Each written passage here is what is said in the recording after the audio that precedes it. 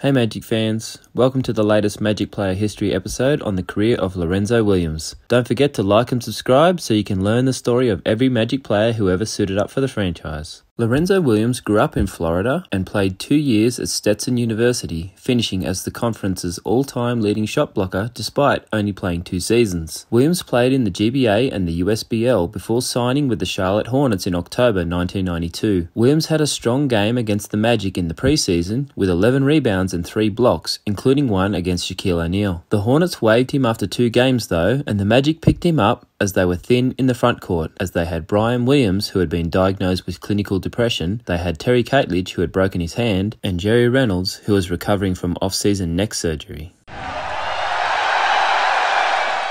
After signing with the Magic in late November, Williams got spot minutes in 3 blowout losses against the Sonics, Clippers, and Warriors in December. He only played a total of 10 minutes, and he wondered why the Magic weren't playing him, but he commented that he had no control over the playing time and that he would be ready when his time came. After a contract mix-up where Williams used an uncertified agent, he had to re-sign his deal, but he was waived when Jerry Reynolds came back off the injured list. In January, he was picked up by the Celtics and he played 22 games for them.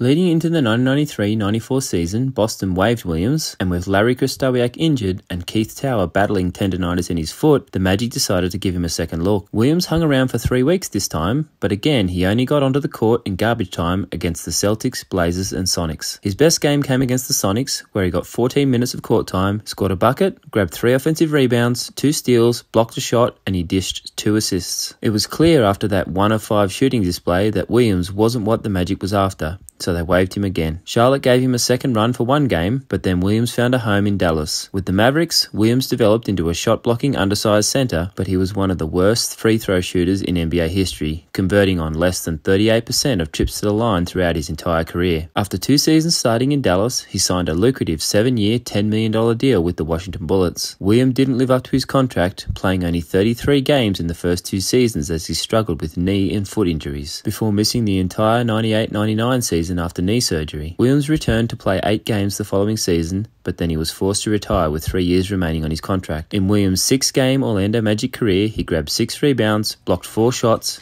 and grabbed 3 steals. I hope you enjoyed this look at the Magic career of Lorenzo Williams. Don't forget to like and subscribe, and check back soon for our next episode on the Magic career of Steve Kerr.